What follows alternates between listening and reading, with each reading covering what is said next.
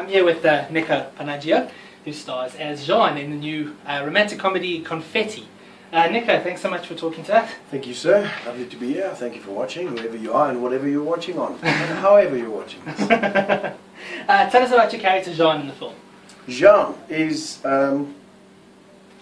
he is a very selfish character. He starts out selfish and he ends with the realization that he's quite selfish. You know, he's the typical guy that has lived his whole life by numbers. He has certain goals and he's achieved them, and everything exists in his life because of a need to just fill the gaps.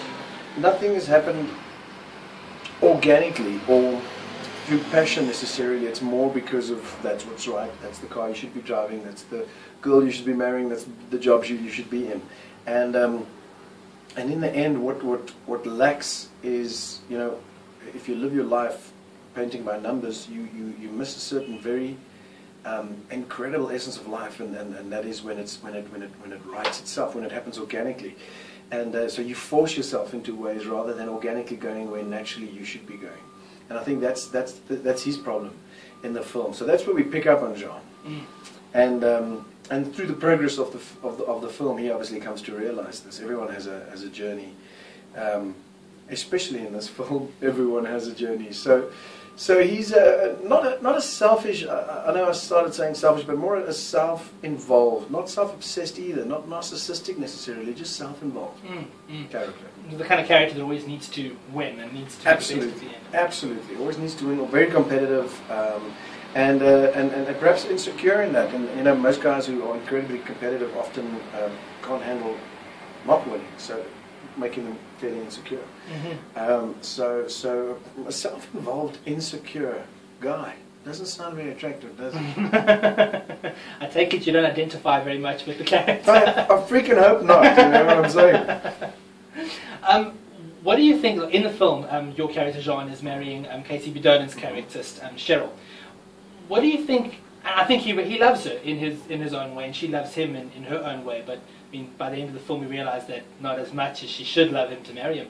What do you think it is about the characters that put them in that situation where they're willing to marry each other when they're not really ready or looking to really get married? Well, paint by numbers, you know, filling in the gaps. I think that's the answer to exactly that situation. I think many people find themselves in that situation where they've gone with what they think everyone else will think is the right way to live their lives, whether it be, like I said, business or partner, spouse.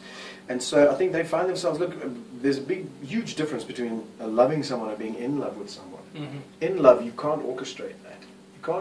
You can pull all the strings, but if the chemistry doesn't happen, it doesn't happen. So you end up loving one another, caring for one another, being comfortable in one another's company, but you're not necessarily passionately attracted to that particular person and passionately in love with that person. I think many people make that mistake, is they find themselves standing in front of the altar in that situation, and you know, this is where our characters find themselves. How they get out of it, you've got to watch the movie. So it's like they get to a position where it's a case of, I'm not going to use the phrase that they use in certain films, but they get to a position where either you break up or get married. That's what it is. Yeah, I mean, I think that's exactly what it is. I think also time becomes, you know, your worst enemy, because, you know, and you get pressure from all sides, whether it be family or just society as well, is pressures us into having attained certain goals at a certain age. And you know, the one thing I love about human nature is, you know, Baz Luhrmann, he once said in the Sunscreen song, I don't know if you know it, he said, you know, the race is long. Sometimes you're ahead, sometimes you're behind. But in the end, the race is only with yourself. Yes. So we often judge ourselves, or allow ourselves to be judged by society, by where everyone else is. And you know, years down the line, you look and you think where you thought someone was, or was pretending to be, they were far behind where you were at that stage, and you were far ahead. And usually when you come to that realization, it's too late to have done anything about it anyway. So if you can make that connection soon in life and realize I am where I am right now because of whatever factors and also my input, and so the only way to change where I'm at going forward is to do my best. And if I can always look back and say, I've done everything I could possibly to get the best out of whatever situation, you can't look back with regret one day. And I think that's what people should be living. But unfortunately, we don't do that. Yeah. And that's what Jean and Cheryl have done, is they've gotten themselves into a situation trying to live according to what they think they should be doing, rather than what life has presented them with. And if you're honest with yourself, you won't make so many mistakes. Absolutely. And use sunscreen.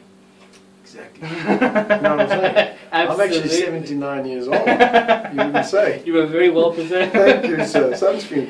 In the film, Louw Venter, he plays your best friend, Lucas. But, you know, Lucas is very much the kind of character that gives anything, even when he doesn't have it to give. And Jean, he takes.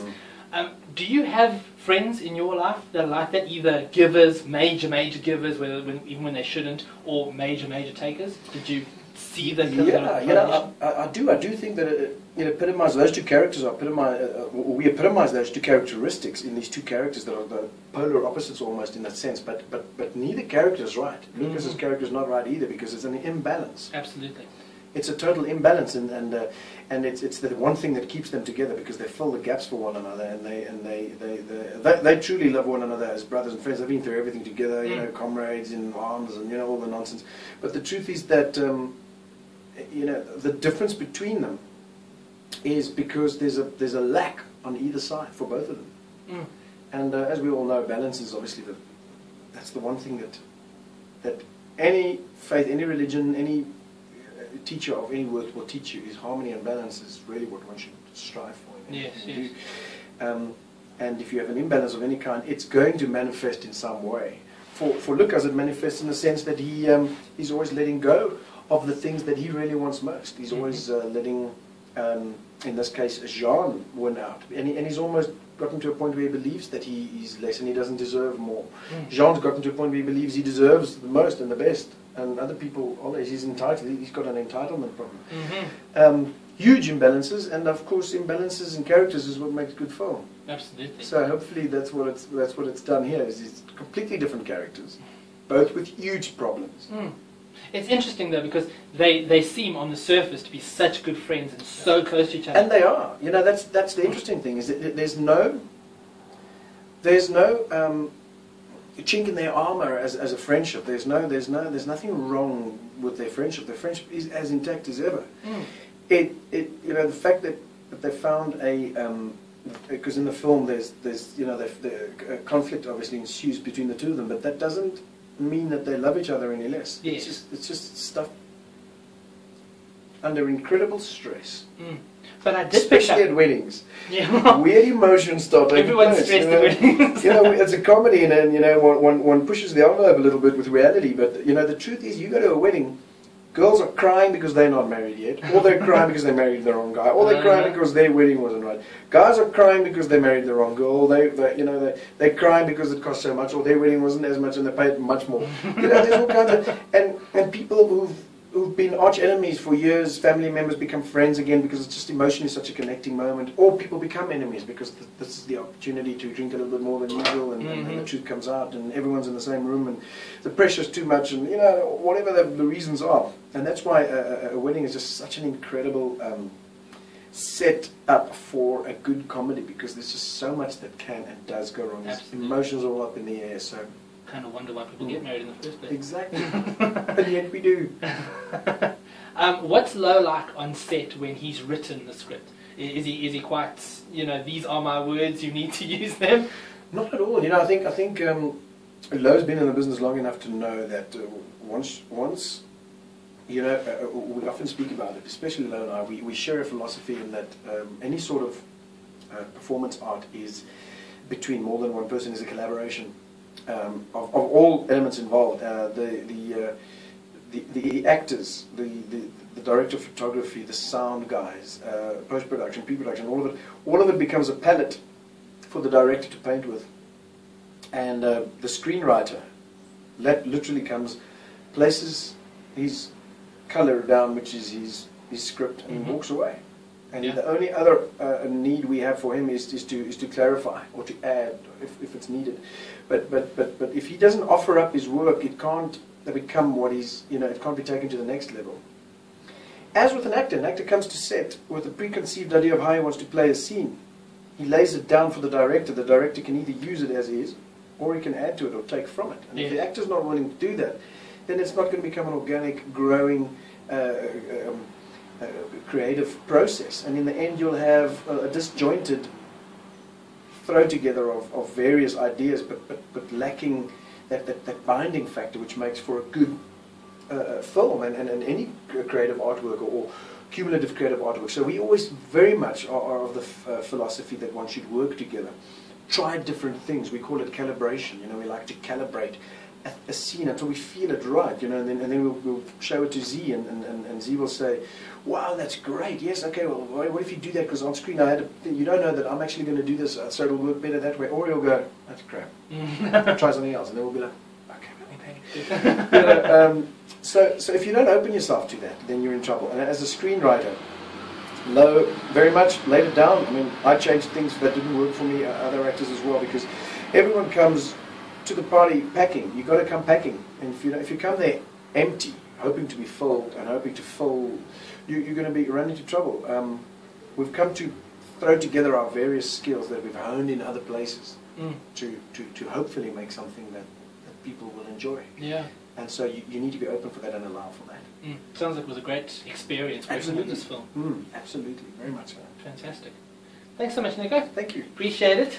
Nice to meet you. Yes, and apologies if there's a garlic hanging around us. Fine. I hope you had garlic yesterday. Did you have garlic? I had garlic all day. The people on the plane sat next to me like that. So. Have you just flown in now from Cape Town? Yeah. Fun, straight into interviews. No, it's a glamorous lifestyle. People just don't freaking know it. No, it's woke up at 5 o'clock this morning. Yeah. Yes. Yeah. Are you flying back tonight? Or Yes. You working on something? I am. I'm busy shooting the third season of a television series for Cakenet called Vallei van Slayers, Valley of Slayers. Valley of Slayers. And it's set in we film on location in Somerset on Lawrenceford Farm.